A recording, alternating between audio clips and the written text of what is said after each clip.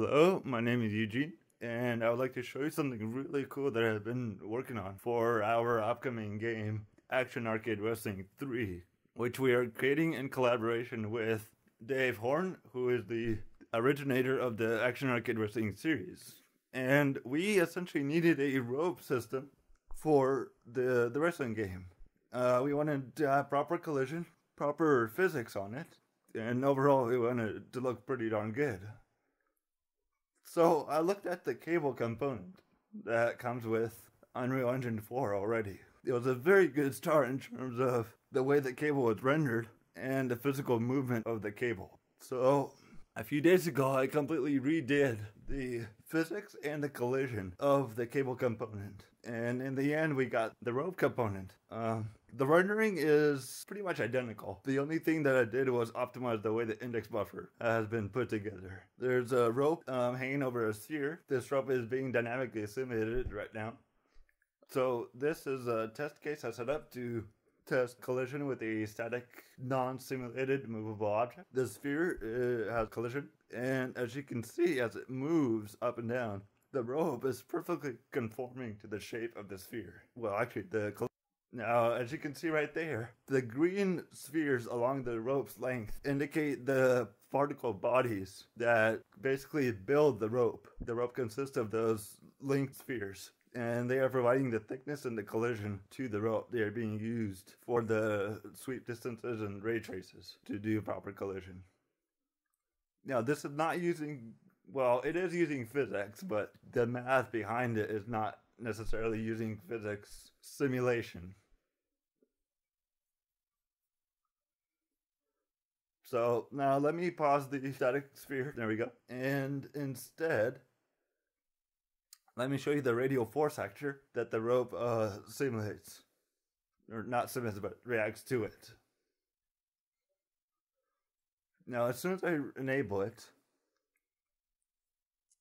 there we go. You should see the rope is being pushed out. The radial force actor is right behind the rope.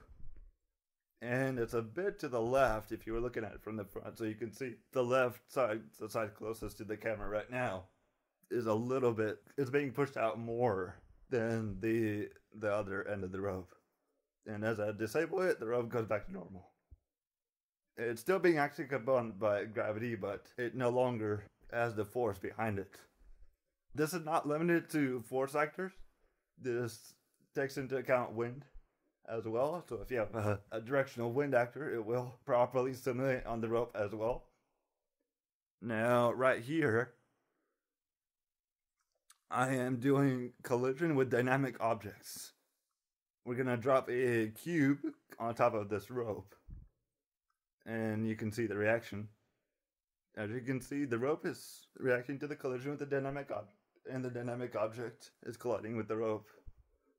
There is no elasticity as of right now. That is something I want to implement. It's not far off. I don't think it's going to be too hard. This is a very good start to having dynamic collision. Pretty good already.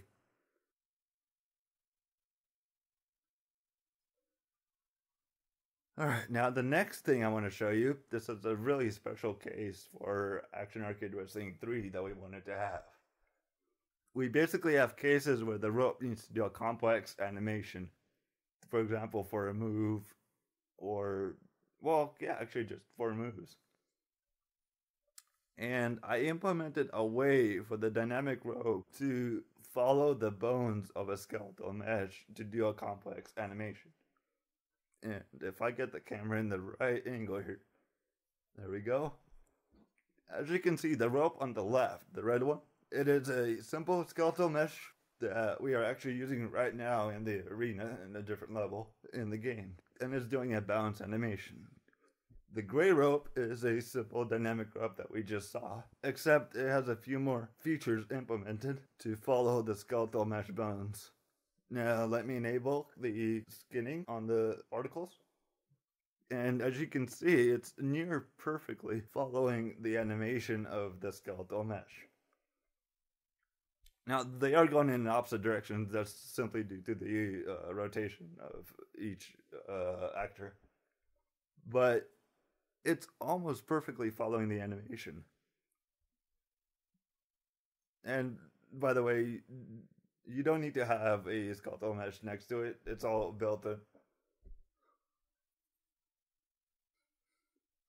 Now, the collision is being opted as well.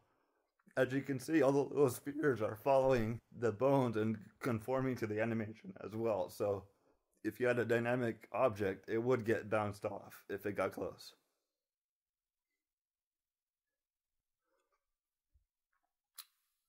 So that's the implementation of rope physics and collision that I put together. I am looking to get this out as a plugin on the marketplace for Unreal Engine 4. If you guys have any future requests, questions, feedback, that is very much welcome. And I hope you enjoyed. Thank you very much.